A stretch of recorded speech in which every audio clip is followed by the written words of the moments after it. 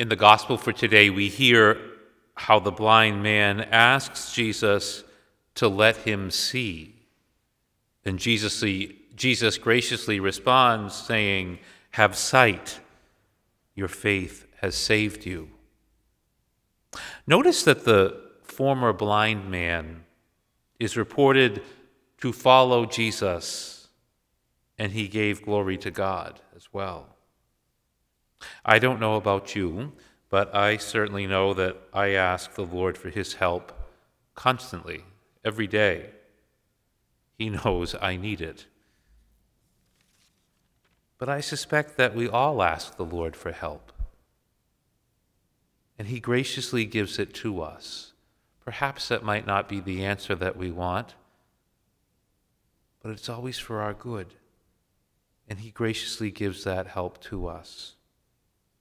But the question is, do we continue to follow the Lord after he answers our prayer?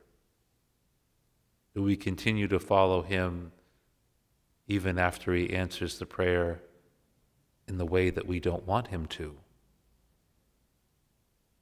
And do we give thanks and praise to God for that prayer or for that answer through the manner in which we live out our lives?